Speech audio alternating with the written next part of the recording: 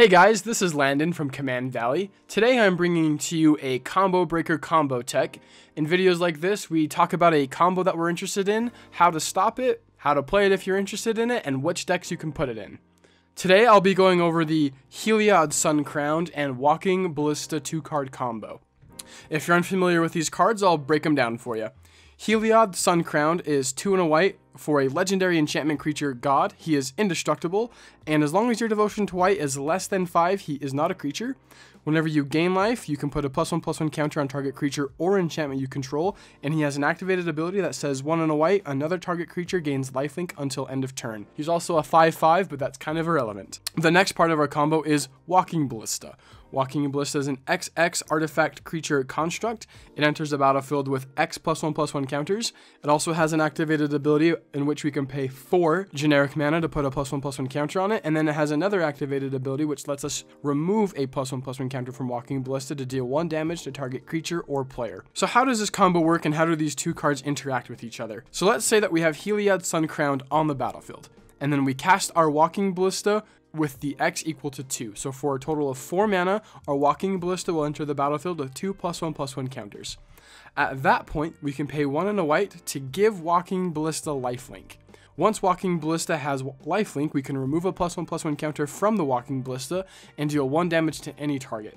Once the Walking Ballista has done the 1 damage to any target, that will trigger Heliod, seeing Walking Ballista gaining us life, and we can then put a +1/+1 counter back onto Walking Ballista.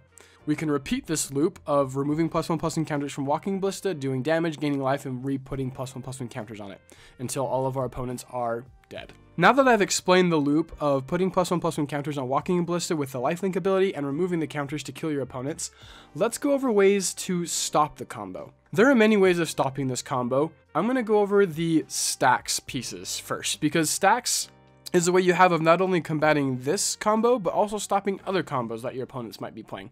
When I say stacks, I mean making it a little bit more difficult for your opponents to cast spells or activate abilities or use their creatures. The first stacks piece that you could use is Stony Silence. It's an enchantment for 1 and a white, and it says activated abilities of artifacts cannot be activated. So this will basically shut down your opponent's Walking Ballista and prevent the combo from ever happening. The next stacks piece that you can play is Solemnity. For 2 and a white, it's another enchantment that says players can't get counters. It has another line of text that says counters can't be put on artifacts, creatures, enchantments, or lands. So this Solemnity will prevent Heliod from putting +1/+1 counters back onto Walking Ballista. You'll notice that both of these pieces of interaction dealing with this combo are in white, but that's not the only way that you have of dealing with these combos. You could also be playing Cursed Totem. It's an artifact that costs 2 generic mana, and it says players can't play activated abilities of creatures. It's kind of old wording, but it just means that activated abilities of creatures cannot be activated, so they can neither activate Heliod nor the Walking Ballista. If you're looking for other ways of dealing with this combo outside of white, you could also be playing Orbs of Warding. For 5 generic mana, it says you have hexproof, and if a creature would deal damage to you, prevent 1 of that damage. Let's say, for example, that this artifact did not give you hexproof, but it just said rather if a creature would deal damage to you, prevent 1 of that damage. Because Walking Ballista has to trigger individually, Orbs of Warding would actually prevent each instance of that 1 damage from Walking Ballista, and that would also stop the combo.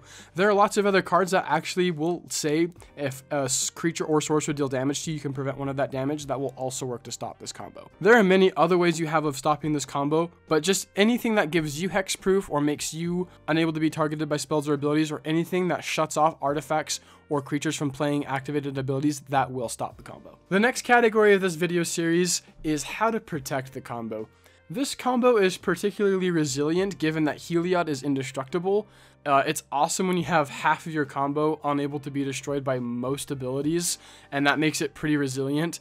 Also, Walking Ballista's ability of removing +1/+1 counters from itself can be activated at instant speed, and since it's free, even if your opponents go to kill the Walking Ballista, you can just keep activating its ability on the stack. So the only way to really stop it are the ways that I mentioned earlier with the stacks pieces and the ways that your opponents have of giving themselves hexproof or shroud or whatever that may be. So if I were to protect the combo, I would just put in counter spells or ways of blowing up those pesky artifacts or enchantments that are keeping it from winning. Next, I'd just like to talk about Other places that you could put this combo. This is kind of a unique combo because Heliod is a legendary creature, so you can play him as your commander. But I think one of the greatest downfalls to Heliod being your commander is the fact that you only have access to one color, and that color is mono white. Not to knock on mono white, but it just doesn't have access to the same amount of resources that are important for a combo like this as others. It's kind of mana intensive, requiring 3 mana for Heliod, 2 for his activated ability, and 4 for Walking Ballista, so that's at least 8 mana, and that's pretty slow. I kind of brewed up a little bit of a shell. I'm not going to give you a whole deck, just kind of a little bit of an idea. I'd probably play it in a Zur the Enchanter deck. If you're unfamiliar with Zur, he costs 1, a white, a blue, and a black, and he has this ability of when he attacks, you can search your library for an enchantment that costs 3 or less, and you can put it right onto the battlefield. So having Zur is essentially having Heliod in the command zone because you can just cast Zur, attack with him, and find Heliod, and having access to blue and black really makes up for a lot of the weaknesses that just playing Heliod as your commander would have. You have access to counter spells, so you can deal with the problematic cards on the stack. You have access to black, so you could play good card draw and kill spells.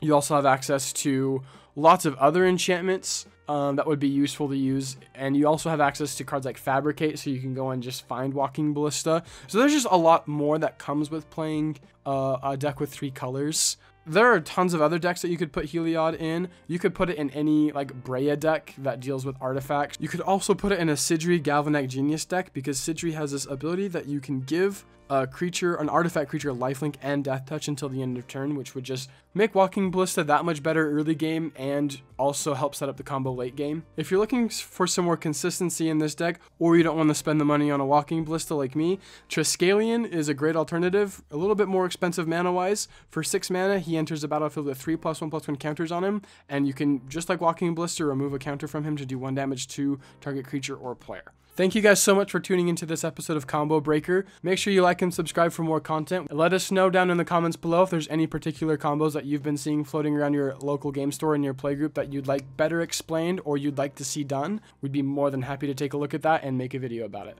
Thanks guys, have a great day.